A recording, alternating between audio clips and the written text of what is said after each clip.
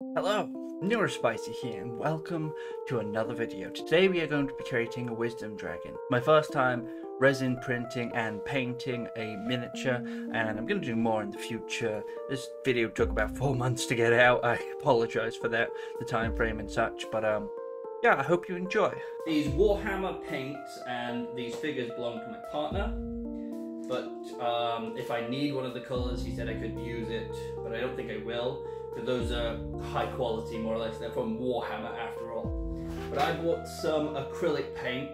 Now apparently acrylic's not the best to paint with for minifigures, but I don't really know what I'm doing. Plus these were pretty cheap, so hopefully they'll work for what I'm doing. Some glue to put my model together. Apparently you're supposed to glue it before you spray paint it, and then you can spray paint it easier. I didn't do that. Now I got some fine detail brushes. These were cheap as well. I also got this, which is a paint palette. It came with some brushes, but probably won't use those. It's a little rubberish paint palette thing, and it's going to take up most of my room here. I've got these as well, but I won't paint those, but I can if I want to. Those are compatible with D&D 5e. As you can see, I've got the D&D monster manual here. We'll get to that in a second. I'm just going to put these over here. I don't know what size base I've got, but my partner has this, which is a base holder. This is anywhere up to 40mm. Now I won't be very good at painting and any of that. See, I've got ADHD, which is why I'm not looking into the camera. I'm very bad at that, I apologize. I've got ADHD and, well, it makes me pretty clumsy and stupid, so I think I printed it bigger, but this is for the Wisdom Dragon, so fortunately I can't use that. I'll keep it in mind for the future, or I'll buy one that's slightly bigger to hold bigger things. So I spray painted the Wisdom Dragon. Now I think I did an okay job spray painting. You see that's going to stand on there like that. After reading the instructions, it seems fairly simple. Now I spray painted in black because that way I can take care of shadow detail and it should be easier to paint. I left some supports on. Would you believe that? Thank God they came off easily. And they're only small. So, while I let the glue dry, why don't we talk paints and brushes and such. So, the monster manual. Now, the only figure I'll be painting today will be the Black Dragon.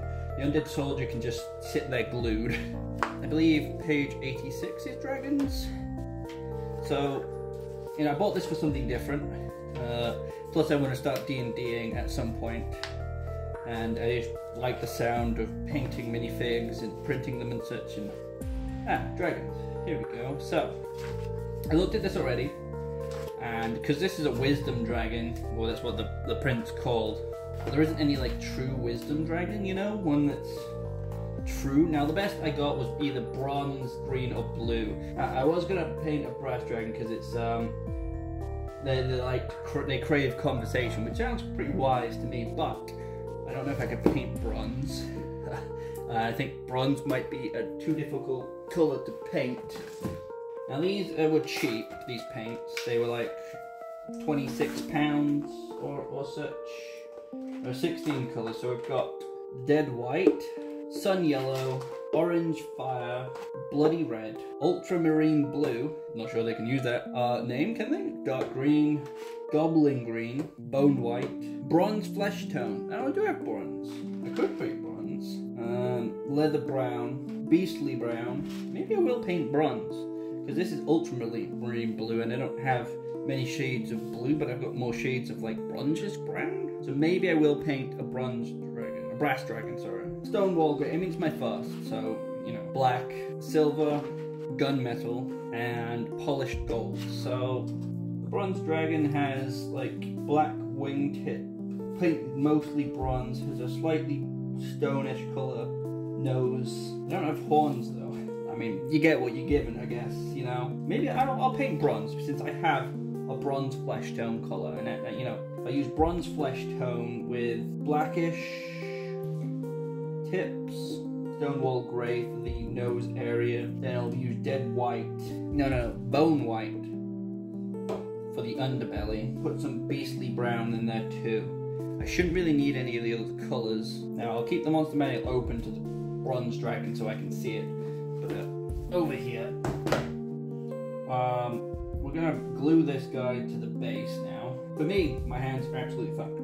They are kind of screwy, and they don't really work very well. So this is not gonna go very well, but it is what it is. I want to do something. I ain't gonna fucking let any kind of injury, disability, or anything get in my fucking way. I'm just gonna do it, man. I don't give a damn. This model only cost about £1 to print. If I fuck up royally, I can just start again with a different one. You know? Now, while I'm still waiting for the dragon to dry, it's been about 7 minutes or so, I just want to thank Duncan Rhodes, Painting Academy, some of his videos so far. I've only just started watching them in the last like 3-4 hours, but his first couple of videos that I watched were very inspiring, especially some of the tips you should do and such, and especially the thinning your paint, because otherwise it's going to go on way too thick. Now, if I haven't also mentioned where to get this dragon, it was part of the Dungeons and Monsters 3-pack on Humble Bundle, which unfortunately has ended, and the link to where it originally was, which was on My Mini Factory, doesn't seem to exist anymore. So, whereas to get this version of the Wisdom Dragon, I don't know. I apologize. The Warhammer stuff, I am interested in the Warhammer stuff. Apologies if you don't hear me. Like these Ultramarines, I bought these for my partner because he's the one who wanted to paint things, including this paint set as well. But I don't want to fuck up top-notch stuff because it's costly. Very costly, so I got cheap stuff to learn with, as that's what you should do, rather than going ahead and buying the expensive stuff like, yeah, I'm going to do this, I'm going to be all expensive about it, and then fuck up and lose tons of money. Let's not do that. You see, they're already watered down, which means I won't have to water them down as much, because they seem to already be watered down, unlike, say, Citadel paints, which won't be. Let's just see how it goes on to the dragon, shall we? So, I'm just going to pick him up here. Start with the head area. And you see they're already watered down, which is kind of a shame. Unless I was supposed to shake the ball. Ah. There's your problem. Okay, so first mistake. Shake the paintball. Now that's a nice consistency, look. Look at that. So we're just going to paint the entire thing bronze, because we need to go layer by layer. It seems kind of obvious, but to new people, you just don't know that. I mean, for me, I sort of knew to do that because, you know, playing with all these, like, painting programs and 3D modeling stuff and such, you know, a lot of it, you have to go layer by layer, especially for, like, 3D texturing. You have to go layer by layer. And you need to put on 2 thin coats. Now, throughout the length of this video, however long the video is, I don't know, probably about 15, 20 minutes maybe, if you see something that you don't like, or you think that I need to improve on, or you simply just want to give me some advice, just go ahead and comment down below and give me that advice, because, like I say, I'm new, so don't roast me too hard here while I'm working. I don't really know what I'm doing. It's my first time ever painting, and I need all the help I can get my hands on. Okay, it is now painted bronze, and I think 2 thin coats is enough. So, we will potentially be switching colours here in a minute. Now, I said that I would not be using these brushes, but I've got this beastly brown here. Now, I thought I could layer it on a little bit. Gotta shake the bottle first, dumbass. Like, splatter it on here and there as sort of like a overtone, like whitewash type thing. So I'm going to layer it on a bit thin. So I'm going to make it like a thin layer of beastly brown just to overlay it. See, that would be too thick for what I'm thinking, yeah? So we just add more water. Keep adding water until it's really thin. Now we'll only do like 1 coat of this. And it needs to be a thin, like sort of like a whitewash type thing, but we're doing sort of a dirt wash, if you know what I mean. So I just want it as thin as possible. Now I'm just going to do a test spot on the back, and then I'll use, once I've finished it, I'll let it dry for a minute, and then I'm going to use another brush to like dry brush it off. And I'm hoping this works, because this is my idea to do, not anyone else's, you know. Now nobody's given me this idea. I haven't like watched videos on it or anything. Just sort of thought about it and was like, sure, that's what I'm gonna do. If it fails, it fails. If it doesn't, you know, it's learning. It's all learning, but if it doesn't, it'll look good, right? Hopefully. I have to say, painting that brown was kind of a mistake, because it's taking some of the bronze paint off. I also left a bristle here. I should have waited for it to dry properly. As you can see, some of the areas, if the camera will focus, some of the areas have become faded, and you can start to see the black coming through, so it's taken off some of that second base coat that I did. I might repaint the bronze, a third bronze layer on top. But the brown I did wasn't that bad, because you can see the spots of brown here and there. So a thin layer of brown painted on top of actual dry paint would have worked, I think. As you can see there, right there on the arm, you see that brown spotting? That's what the brown was for. But yeah, I made a mistake, so I just didn't let the paint dry for long enough before I repainted the layer. These are the things that come with learning. Apologies that we're in like vertical mode here filming, but yeah, these are the things that come with learning. Right, so I'm gonna paint again on top of the bronze. I previously painted one final coat of bronze. Okay, I'm back again. It's been way over an hour. I've let this dry. Not the best paint job I've ever seen. Obviously I haven't seen that many. But it is now bronze again. And is mostly dry. Now we're going to go back over with the brown, do a brown wash.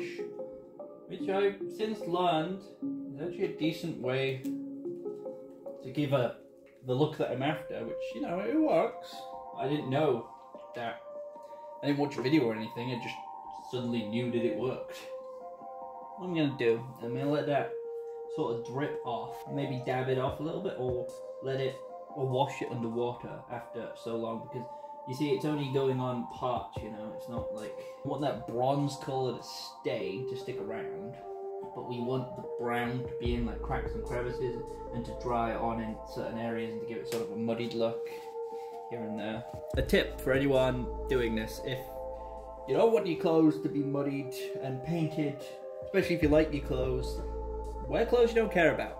I made that mistake, and it won't be my last mistake, but it's a mistake. I don't mind it being on the base. I can clean up later and paint over it if I need to. It's not a problem. So far that's looking pretty good. It's got into those cracks and crevices just like I thought. Here with our lovely dragon, I apologise. It's been about... No, I'm apologising to you. I'm apologising to myself. It's been about a couple hours for me. He does look bronze-ish, with a hint of brown on top.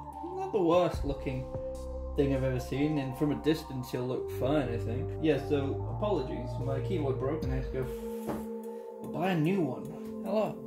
Welcome back. It's been roughly 24 plus hours since I allowed this to dry. I applied a second layer of the white. As you can see, it's on there a bit thicker. No, the white's not perfectly white, but it looks pretty good. I mean, overall, the model looks great so far. So we're here to apply the little bit of black and the red that they need to do. Other than that, I think we're done with this model. And they need a little bit of red on the teeth.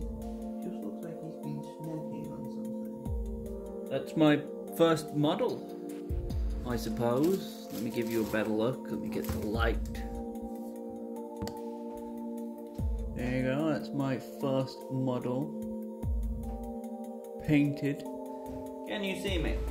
I'm assuming you can.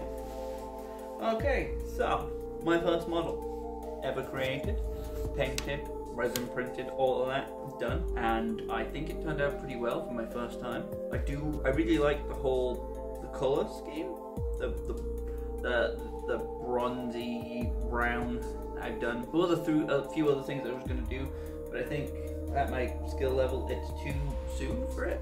So, you know, I've just got to get better with time and practice, print some more and paint some more, you know, maybe even print them slightly bigger, so I can, with my clunky hands, be able to paint a bit finer detail, because, you know, the bigger it is, the better detail I can get into it myself because of my clunky ass hands. But other than that, I think that's my first painted model, and it was fun. It took quite some time, but it was fun overall, and can't wait to paint some more. So If you enjoyed this, subscribe, I guess, and I'll see you in the next video, whether it be another printing and painting video or it be something else. My content tends to be a bit all over the place. It just comes with the territory over here. Anyway, thanks very much for watching, and I'll see you all guys later. The Wisdom Dragon suffered 1d4 falling damage, and I'm having to glue it back together, although his hand will not glue back on. His tiny little hand here, because it broke at the elbow. But hopefully they can get him back on the base. I've already had to glue back his fucking wing and his tail back on, which they've glued pretty well, to be honest. You can barely tell that they've been glued back together, but, you know, I'm gonna put it in a better place than I did last time, so, yeah.